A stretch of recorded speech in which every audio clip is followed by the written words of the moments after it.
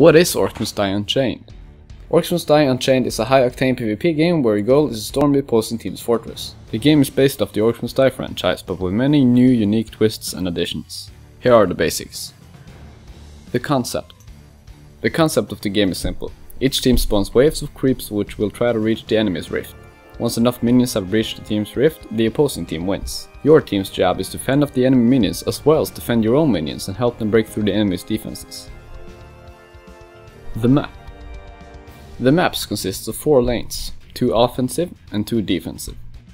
Your offensive lanes spawn minions, which will try to break through the enemy's defenses in order to reach the rift.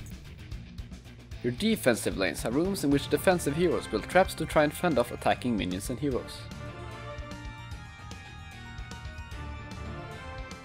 The hero. Your selected hero will either be an offensive or defensive hero.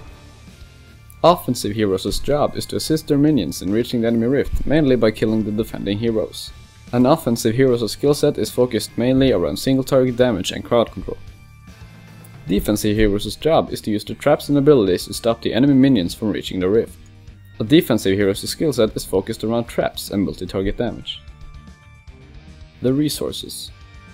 There are 2 types of resources in the game, coin and leadership.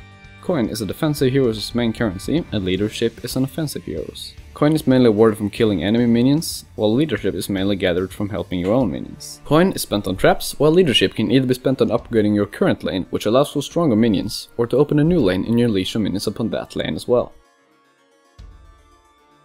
Orcs Must Die Unchained is a free-to-play game, but during the time of this video it's in closed beta. Your best chance for a key is by signing up for the raffle on the official Orcs Must Die Unchained website and liking their Facebook page, where they regularly give away keys.